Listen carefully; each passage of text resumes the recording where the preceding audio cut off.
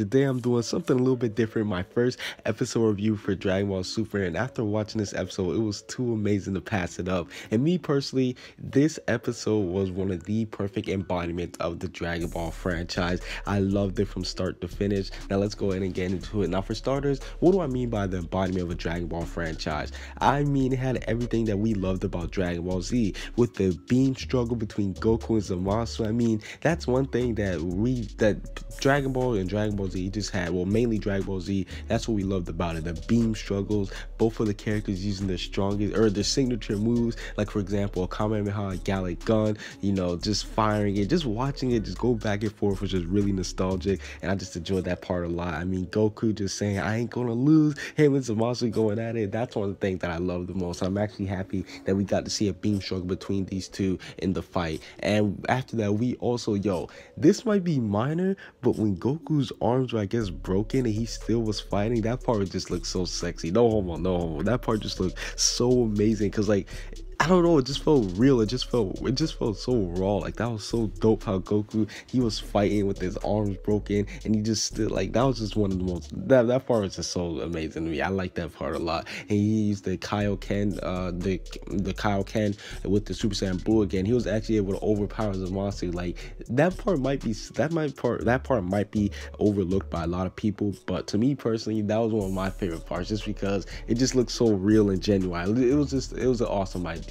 But I definitely gotta say that the part that I was most shocked about was the Zamasu immortal explanation. Now, I'm not gonna lie, when I saw the purple slime in the previews, I was wondering, okay, Zamasu is supposed to be immortal. Why is this happening? This is a little bit of BS, but the way how Gowasu explained it was perfectly. The fact that he had immortal infused with his immortal body, that's what started causing the shift in his immortality-ness. So I actually like the fact that it was explained that way, and it actually did make sense. So props to Dragon Ball Super and the animators for actually coming out with that idea. Without a doubt, the funniest part is this is what I mean by just classic Dragon Ball Z. We see Goku and Vegeta, they're both like, "Yo, we gotta fuse," or at least we see Goku, he's like, "Yo, we gotta fuse, we gotta fuse." But then Vegeta's like, "Man, hell no, I'm not fusing." Like, this reminded me of the movie a lot, because we saw when Goku, he asked him to fuse against the fight versus Janemba, he was like, "Nah, I'm good." And then we see him like begging, Goku just begging, we have to. Vegeta's facial expression, like,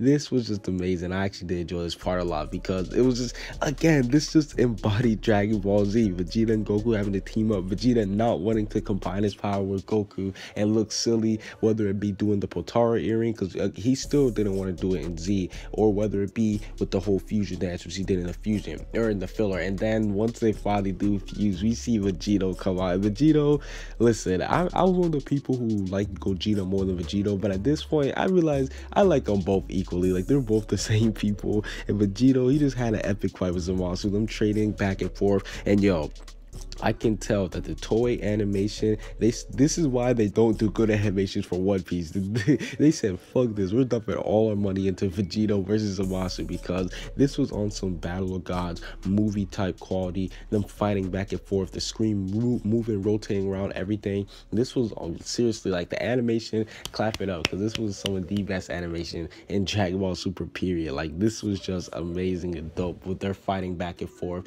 And then again, the comedy part again, listen, when they stopped the fight and Zamasu started crying, Vegito was over there like, "Yo, why you crying for, nigga? Like, calm down." Like, this was just more Dragon Ball Z comedy. And last but not least, we got Trunks coming in and saving the day. Now, I know this might not sit well with a lot of people, because a lot of people, they don't like future Trunks after this arc, because they say he was too strong. But for one, it wasn't Goku that was finishing the fight, and two, this was Trunks' fight from the beginning. It's only right that Trunks finishes him off, because they came to Trunks' world and they tried to they basically messed up Trunks' world. So I'm actually happy that Trunks got the finishing blow. But overall, that's basically it for this little video. Do you guys think that it was good for Trunks to get the finishing blow, or would you guys still like Goku and Vegeta to do it? I know some people, they might not like that Vegeta was